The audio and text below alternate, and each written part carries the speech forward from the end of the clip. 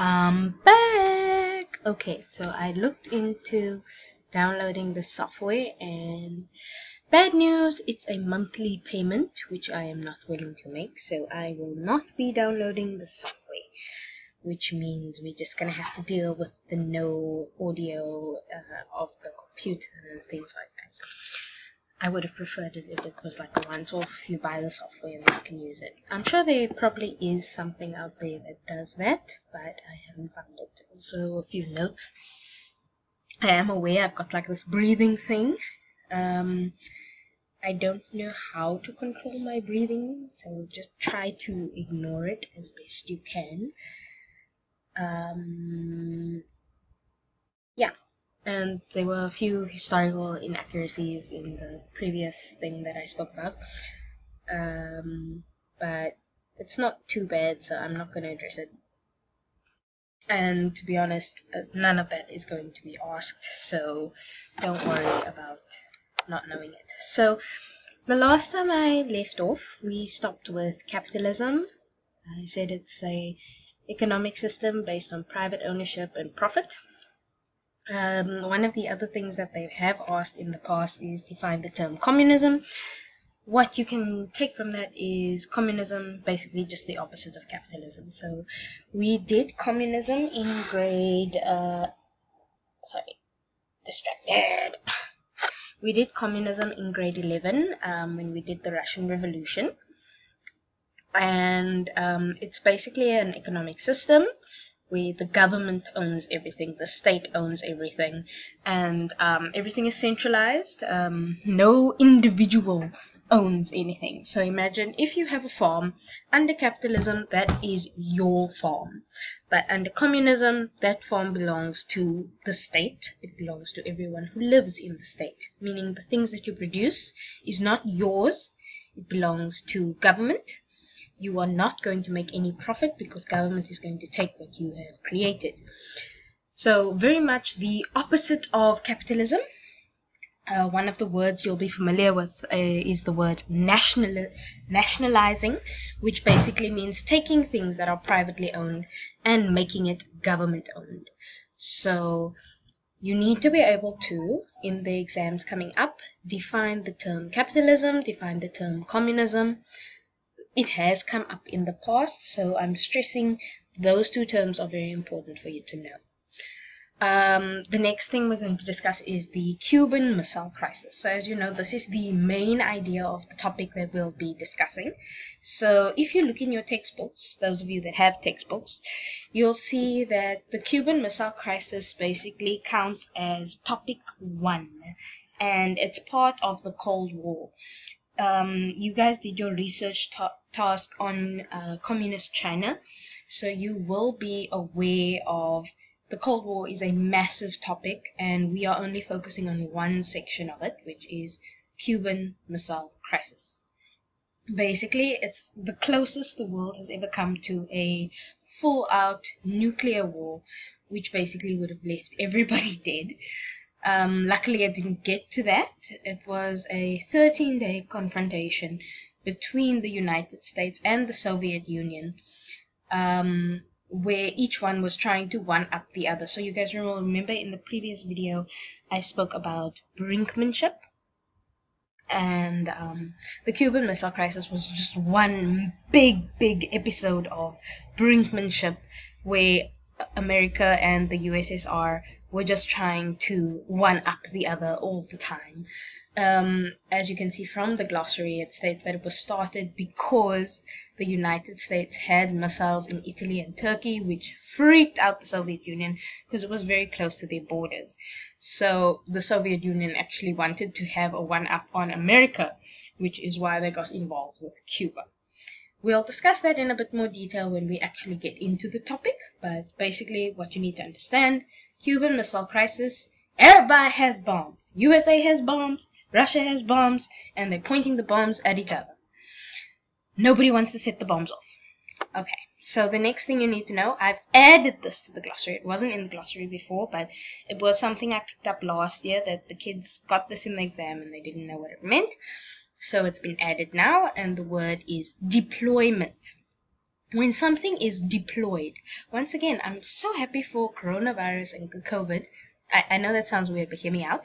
Because these words are appearing in the news and in the newspapers. So I'm sure you've heard that the army has been deployed. Right? They've been deployed to make sure that people stay in their houses and adhere to the lockdown. So if you hear that a missile has been deployed or troops have been deployed, it basically means moving them into a position where they can act very quickly. So, for example, during a normal peaceful time, soldiers will be at the army base, but when it's wartime, they get sent to different positions like Cape Town or Gauteng so that they can prepare for action. So in the Cuban Missile Crisis, they will often speak about the missiles being deployed. This is just for you to be aware of it when you encounter it in the sources. I may have gone into a bit more detail about something that isn't actually that big of a deal, but it is something that I encountered in the past where kids were unable to answer the question because they didn't know what the word deploy meant. Then the Eastern Bloc, it's basically the Soviet Union and all the communist countries in Europe. Okay, so if you hear the word Eastern Bloc, we're thinking, basically if you look at a world map. Okay, wait, let me pause this and pull up a world map. I think that would be better. Okay, sorry about that, but here we go. I have pulled up a map of basically how the world looked during the Cold War. The blue... sorry, it's just something I realized that is a better way to explain it. Just give me a second. Sorry, my dog. Okay, apologies for that. My dog started barking in the background. You know, working from home problems. But, so basically I had this idea, like, you know how South Africa is always referred to as like a third world country? Have you ever thought about what it means to be third world? Where did this term come from? So basically, what was happening from 1947 to 1941, you know, that's the period of the Cold War, and basically the whole world had to choose a side. You were either on the side of the USA and America, same thing, and capitalism, or you were on the side of the Soviet Union and communism. If you chose not to choose, if that makes sense, you were considered a third world country. So if you were anti-communist, if you were capitalist, you were referred to as the first world. And then if you were communist, you were referred to as the second world. Now you'll notice that we don't use the term second world anymore. That is because communism collapsed in about the 1989, 1990s, around about there. I guess if we use this picture, we can say 1991. And therefore we don't use the term second world anymore. A lot of countries still call themselves communist, but no country has actually followed the communist principles. Right, so you've now seen this picture. You've seen how the world was divided during the Cold War. And now we can get back to what we were doing. I apologize for my ADHD that I'm always so easily distracted. Okay, and we are back. So the second world that I was speaking about was the Eastern Bloc. So anybody that agreed with communism, that was the Eastern Bloc. Anyone that agreed in capitalism, they were considered the Western Bloc. And then anyone that didn't choose a side was the third world. So moving down, there's some points that will come up. We are not going to do glasnost. In the past, when I did this topic, I did the fall of communism as well. But I'm not doing it anymore, so I'm not going to explain that. Actually, I think I'll take that out. Iron Curtain, not important. And I have spoken about MAD before, mutually assured destruction. The idea that if either of the two big boys, America or Russia, uses their nuclear weapons, they will wipe each other out. So that is called mutually assured destruction, or MAD. Then you've got Marxism. You'll remember Karl Marx from last year, grade 11. basically he's the guy that came up with communism. So just in case you encounter a word, you might encounter it, Marxism, Leninism, that word just basically means communism. Okay, so it's how they adapted communism to suit them. So it moves away from Marx's model and more towards their own model.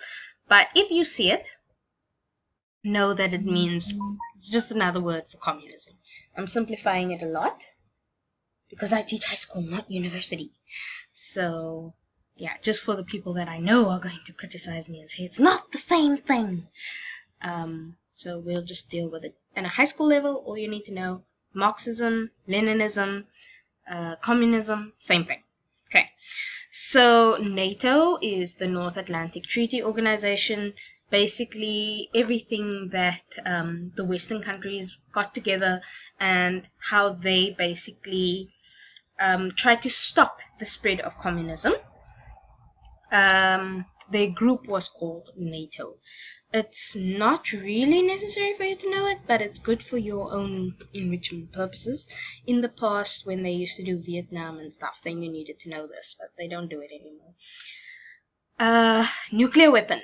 So a nuclear weapon is a device that uses nuclear forces to create a huge explosion capable of destroying an entire city. So that's difficult to wrap your head around, but it's basically the idea that if someone were to drop a bomb right now, they could wipe out the entire Cape Town. That is the power of a nuclear weapon. So there's about a couple of 100,000 people, I don't know, living in Cape Town, maybe 1 million. I shouldn't say things that I cannot verify, but there's a lot of people living in Cape Town. And you can just imagine somebody drops a bomb and we're basically all wiped out. We'd have something like 2-3 minutes notice and then we're dead. So that's why everybody is scared of nuclear weapons. The next one I'm going to skip because it's in the end of the Cold War, which we are not going to do. And then the term proxy war. So think of it like when you were small and you used to have your little Barbies and your Kens and you would make them kiss, if you that kind of person, or if you were maybe somebody that preferred playing with G.I. Joes, and you would make them fight each other, right? So that's basically what a proxy war is. The United States had their little Barbies and Kens, and the Soviet Union had their little G.I. Joes. And what they would do is they would put these two small people against each other.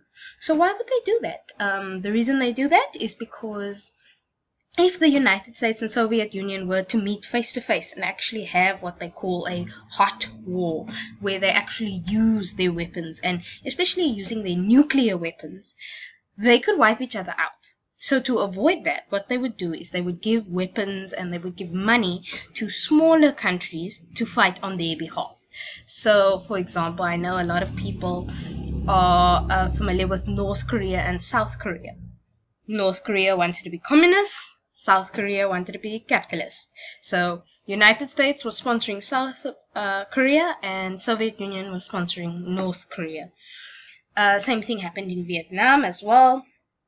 This whole fight between communism and capitalism, and it's called proxy wars. So the last one I'm going to do is, maybe I can get up to satellite state, but let's see how far I get. I've got like 2 minutes. Let's see. So Red Scare was extreme anti-communism. So you guys will know that the color red is associated with communism. So in America, everyone was scared that the communists would infiltrate government and they would turn America into a communist country.